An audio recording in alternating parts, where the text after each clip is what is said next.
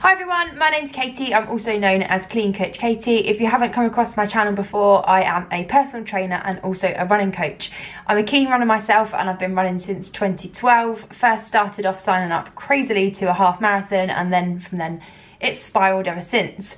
I've now done 3 marathons. I have trained for 5 of them. One of them I couldn't complete because I was injured, and the other one I didn't get to complete because we went to Kenya and it rained 20 miles in, so it got called off. So yeah, I've completed 3 marathons. I've gone through lots and lots of different training blocks and cycles, and today I'm talking about injury. Now, if you're a runner or if you do any form of exercise, you probably would have come across or faced some form of injury yourself at some point. They're not cool, they completely suck, and I wish that no one could ever get injured. However, they do come about as runners, especially because of the repetitive movement that we do. You're gonna flag up any weaknesses, and those weaknesses are gonna become weaker. So we're going to start off by talking about the difference between niggles and injuries. Now, a niggle is something which you experience in your body, whether that be a muscle or a tendon or a ligament, and it is what it is. It's a niggle. You can feel it, but it doesn't actually prevent you or stop you from training completely. I've had plenty myself. Even in this training block, I'm training for the London Marathon, and I have had some issues with my adductor muscles, which are on the inner side of the leg, especially on the left hand side, which has then been feeding into the quad muscles and been making it quite difficult for my training, especially after anything that's been quite intense. I've also had an Achilles niggle too. Before, I've had to take some full rest from that for a week, and then sometimes I've been able to maintain it and work with it. I've also had some injuries which have knocked me out for quite a long time, and fortunately I've not experienced this anything that's knocked me out for a long time quite at the moment, but I have suffered a stress fracture in my tibia. So that's the long bone on the top of the leg, and can derive from shin splints pains. So yes, I've had my fair share of injuries. I know that they're not cool, and it's really hard to deal with them. So this video today is trying to talk about how to deal with niggles and injuries. Now, an injury can knock you out completely out of your training block, and this is the hardest type of injury that you have to face, especially if you're training for an event. So if you've got a marathon, especially when I had my stress fracture, I had trained all the way up to my 20-mile race. I think I was about 5 or 6 weeks out from the marathon. I'd done a 20-mile race, and I was really happy with the time, but as soon as I finished, I couldn't barely weight bear, I couldn't walk. It took me a few weeks to find out, but it was a stress fracture, and as soon, in the weeks after, I had hope that I would still be able to run the London Marathon. It would have been my 2nd marathon at the time, and I then was just experiencing pain. I'd been turned away from the hospital the first time I went back to A&E to find out, and I had an x-ray, and it did show that I'd had a stress fracture, and that was it. That was the end of my journey, and it sucked. Even on that day itself, I think some of my friends I'd been training with were they were running the Paris Marathon that day, so I was on the tracker. I was tracking them on the app, and yeah, it's just gutting. It is. I can totally relate. Injuries are not fun at all, and they completely suck. So the thing is, with an injury, the first part is just to come to terms with it. It takes a lot emotionally to try and process that if you've got a race booked up that you might not be able to do that race. You then have to sort of process that and come to terms with it. I know that it seems quite silly to say it like that, but that is the honest truth, is that you need to process that it may be the end of your goalpost that you're working towards. However, rather than focusing on the fact what you can't do, is then to focus on what you can do. So with injuries, some injuries you have to fully rest and recover. There's nothing else that you can do. You just have to follow the physios, the doctors, nurses' advice. Whoever you've been given the advice from is just to follow that advice and to completely rest and recover until you're ready to start training again.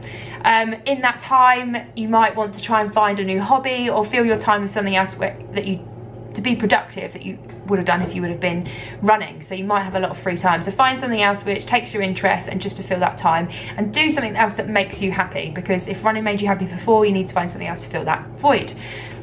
And then sometimes we recommend coming off social media for a little bit. If you are looking on Strava constantly, or you're feeling very jealous of all your friends. I mean, again, it is very tough to try and deal with it, but sometimes coming off social media for a little while can really help. And the next thing then is, when you are fully recovered, is then to build back into a program gently and not overdo it. Again, I have been I've done it myself, where I feel like I'm good again and I've just gone straight full pelt into training, and then a few weeks later, 6 weeks or so later, I'm in the same position again. So you need to build up gradually and gently and pretend that you're all not a beginner again, but you know, work on the 10% rule, that you're not overloading your body too quickly, because if you do, then that's when another injury is going to occur. So yes, injuries, they do put you out, and the hardest one to kind of deal with, but that's why I thought I'd cover it off first. Next, we're going to move on to niggles. Now, again, I've had quite a few niggles recently myself, and again, they're tough. Even though I've been able to train properly, I wouldn't say properly, but I've been able to train, I've been running, I've still, some weeks I've still been able to train 4 times a week. Normally, I train 5 to 6 times a week in terms of run training, and still been able to do 4 runs a week. Sometimes I've still felt like rubbish about it. It's really hard to not be, I think the hardest thing is to like not be able to follow your training plan, and you feel like, oh no, I'm missing out and I'm going to fall really far behind. But I got knocked down a peg or two earlier this week by my coach, and just to say, look, you've had a niggle, you've had an injury, you've had to adapt your plan. Like, we're working the best that we can working to the best outcome that we can right now. And I was like, yeah, true, there's no point throwing my toys out the pram, because you just have to adapt the best you can. So also, I went to go and see my physio this week. I had a great sports massage, my leg's feeling great today. We were chatting, and in hindsight, if you think about it, who wholeheartedly ever is able to follow their training plan 100%? I don't think anyone is, because if you think about all the different training that you've got, you know, sometimes you have to switch days around because of life and work. Sometimes you miss certain sessions because something comes up. It's just life, and you shouldn't ever feel guilty because you don't follow a plan, because I'm sure that even the elites, they'll miss stuff in their training plan, because one week they'll feel really fatigued and tired, and their coach will be like, right, okay, we're gonna have a rest week this week, we're gonna take it down and have a recovery week. And they shouldn't then think, oh, I'm missing my plan. It's just that their training plan's adapted to get the best out of their performance. So that's one thing, is to don't feel guilty for missing things. Adapt your training plan accordingly, because the most important thing is to get to that start line as injury free as possible.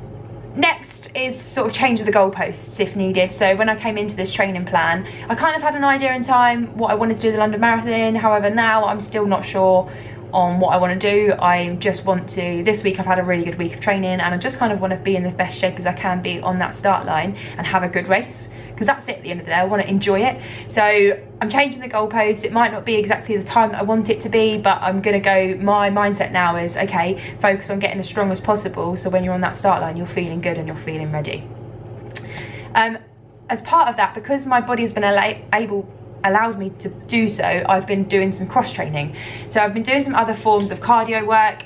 It's great in the gym, if you've got a gym environment, or if you've got anywhere access to, is to use things like the cross trainer, the bike, the skier, anything, the rowing machine, anything that's going to get your heart rate going, because your heart rate doesn't recognise whether you're running, cycling, swimming, or doing an exercise class. As long as your heart rate is being exercised to that level, then that's great. I mean, running, your body needs to be conditioned to being on its feet for that long, but with your heart rate, it doesn't know. Oh, hello, I've got the cat with me. Say hi, Harry. Okay, we're just gonna move him. Say hi, Harry. Hi. One of the first protocols, if you have got a niggle, is just go straight to go and see a physio. Get it checked out, see what it is, because more often than not, wherever you're experiencing pain, the pain isn't coming from that area, it's coming from somewhere else. So say if you have a problem with a lot of people might have problems with he's coming for my hand again, but a lot of people have problems with their knees, and normally that's down to a tight IT band. So all of the muscle and the tendons are pulling, and they then pull on the knee. So that's, so go and get it checked out, get some advice, because as I said, more often than not, wherever the pain is, it's driving, there's a tightness or there's a weakness somewhere else. Also listen to your physio's advice and really listen to their recovery process. If they tell you not to run, don't run. If they tell you to take rest days in between runs, do so. Really follow their advice just so you can get back onto the road as soon as possible. And then when you're feeling good again, don't come back too quickly. You have to trust the process. And I say this to all my clients, it's the number one thing is to trust the process. Like, sometimes it doesn't feel like what you're doing is gonna end up with the results, but you just need to take each run and each session, each cross-training session, each strength and recovery session, and just believe that it's going to get you to where you need to be. And I've been having the same thing myself this week, feeling at the start of the week I had a really bad run and I felt like that I had no speed left, and then I've just done 2 other sessions this week and they've been really good. So I need to shut my mouth and trust the process. So I hope that helps any of you that are dealing with any niggles or injuries at the moment. If you are dealing with a niggle and you are being able to train through it, just make sure you manage it and look after it, because the main goal is to get to that start line, especially when you're sort of leading up to a race. Weaknesses really start to show. You're tired, you're emotional, everything feels like it's on top of you. However, the taper is normally, it's around the corner. So especially anyone that's training for spring marathons, just be patient with it and just get to that start line as in the best shape as you possibly can, and just enjoy it, because that's what this process is all about. People don't sign up for marathons to put themselves through pain. They sign up because it's a challenge and they want to enjoy it. So I hope you found this video useful, and I hope that this brightens up anyone's day that might be suffering at the minute. We're all in this together.